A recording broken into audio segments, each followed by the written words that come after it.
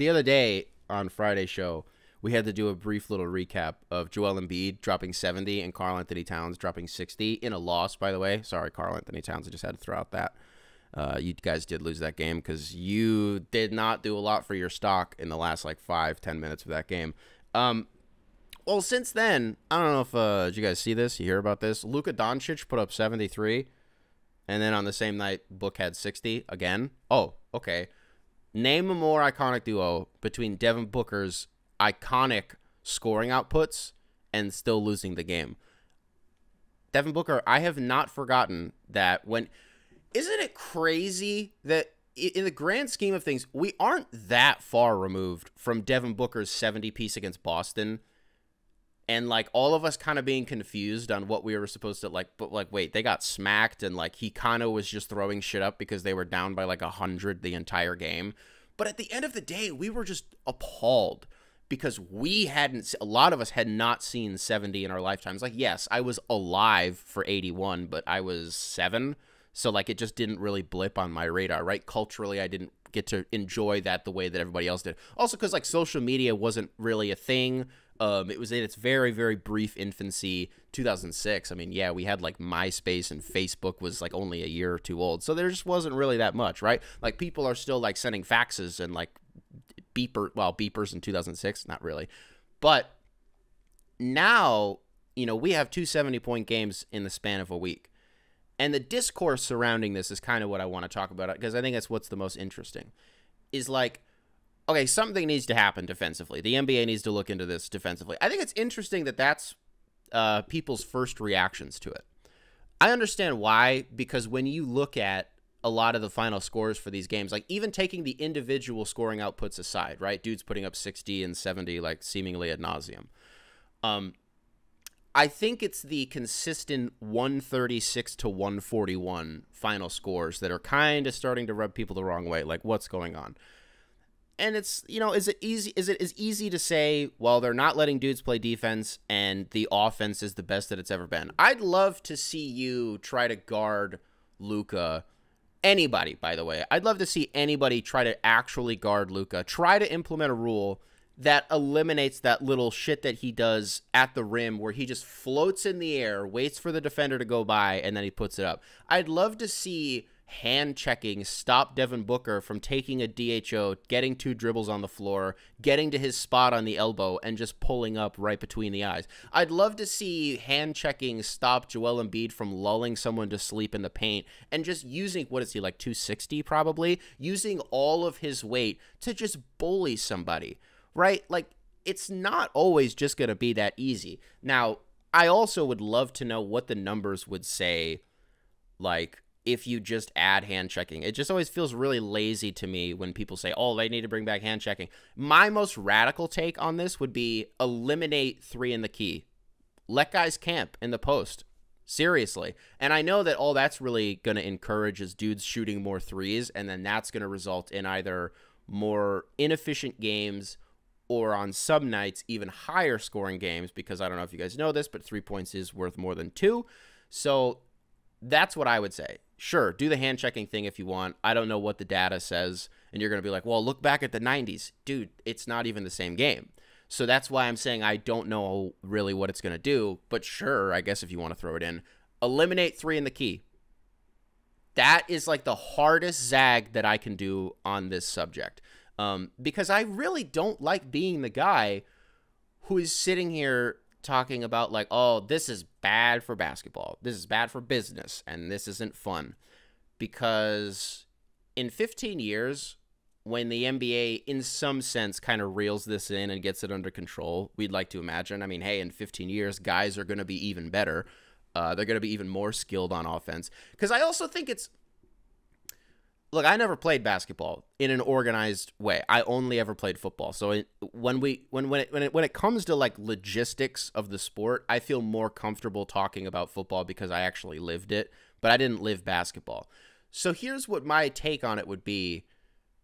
Isn't it way easier, 15 years down the line, or even if you want to look back 15 years, for dudes to get better on offense than it is on defense? it's so much easier to diversify your bag and like invent moves and shit than it is to really defend them, because there's only so much that you can do defensively. Like, sure, you can work on your footwork, you can work on your coordination, you can work on, I don't know, communication, you can work on physical strength, stuff like that. But it seems like it's easier to throw together, not like TikTok dribble packages, not like the like Julian Newman bullshit that's not even basketball, it's not real, but something closer to like what Devin Booker was doing to the Pacers the other night. Because truthfully, some of those buckets were disgusting. His was a lot more finesse. Luka's kind of was too. I'm just talking comparatively to like Embiid, who, like I said, was just kind of sheer force. And that's all that it was. I don't want to be the guy who's bummed out about this, because again, in 15 years, we're going to look back as like, this is some proverbial like golden age of basketball where kids are going to be like, wow, like people were scoring that much. Like, it's not going to be fun when guys can't crack 45. And yeah, that'll make it way more special when a dude puts up 50, because now what's the take? 60 is the new 50. I'm not going to say 70 is the new 50, because 70 still blips on our radar. But it's weird because now, I don't know if you guys know this, I have been editing videos for Rusty Buckets on his second channel, which is called also Rusty Buckets. So if you ever see a video put up on there, go ahead and give it a watch, give it a like, support me, support Jacob. Let me know how I'm doing on the edit, by the way. I'd love that. But he made a point the other day that I thought was really interesting, because he was right.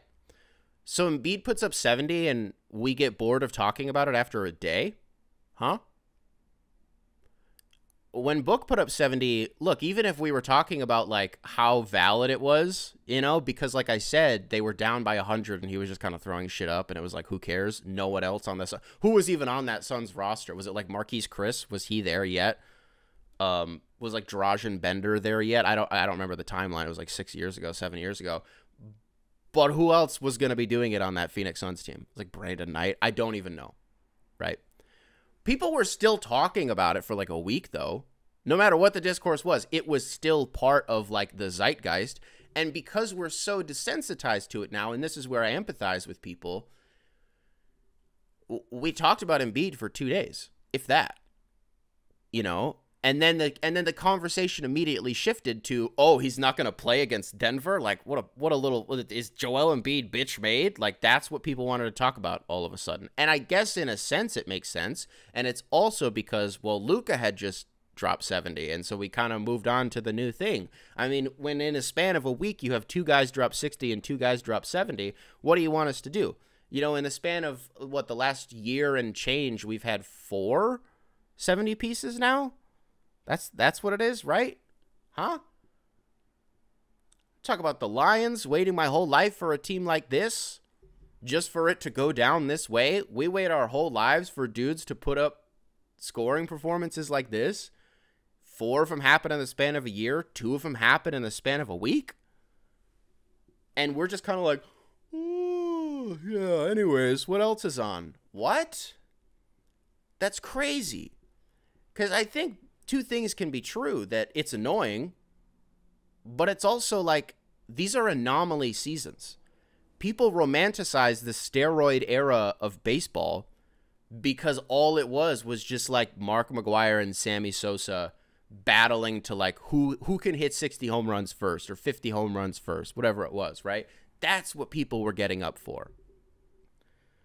You know, do I think that in 10 years there's going to be some revelation that a bunch of these guys were like taking HGH and a bunch of other PhDs? I don't think any of these guys are, you know what I mean though? Like,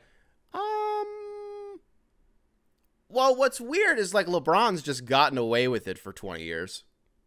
Is it the biggest open secret in sports that somebody has been taking PEDs their entire life, and we're all just kind of like, sure, but it's LeBron. Like, and I'm being serious.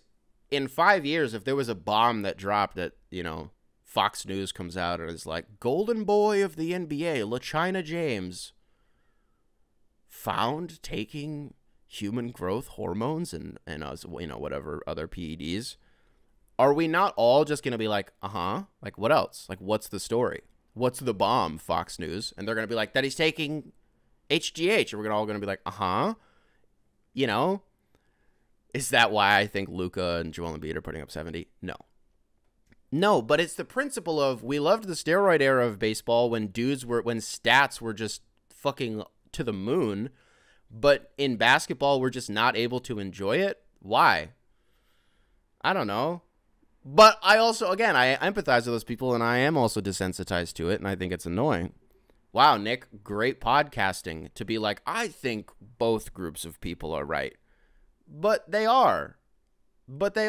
And I'm sorry for being a diplomat, but by the way, that's not the worst thing in the world, because that's how you end up with Skip Bayless, is when people are like, no, I have to have an opinion on this. I have to be in one camp, and that's it. I can't have any other opinions on this. Because then even when you're presented with evidence that would suggest that the other group is right, you just have to zag so hard and be like, nope, they're wrong, they're idiots, and then you like alienate yourself and you radicalize yourself to something that's not even real. NBA points are at an all-time high. NBA enjoyment is at like an all-time medium. It's weird. And let's move on. Beautiful. Primary control. Beautiful. Primary control. Beautiful. Primary control. Beautiful.